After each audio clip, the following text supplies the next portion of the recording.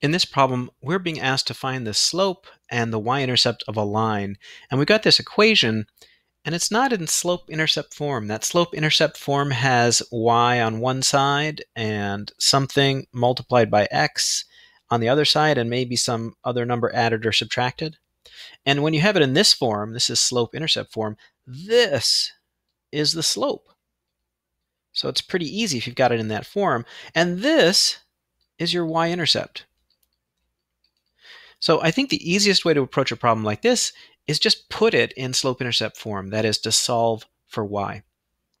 So let's try to get y over here on the left and everything else over on the right and see what we get. I first need to get rid of this 4x. So this is a positive 4x. I'm going to subtract 4x from both sides.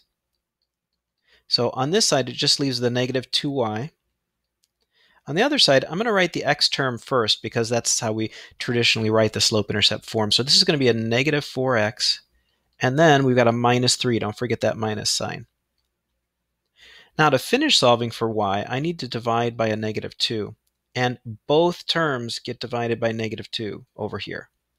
So negative 2 divided by negative 2 is just a positive 1. That makes this just plain old y. That's what we wanted. That's what we were going for.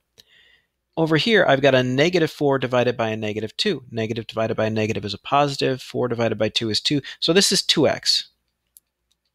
And then negative 3 divided by negative 2, that's a positive 3/2. So our slope is the number that's multiplied by x. That is 2.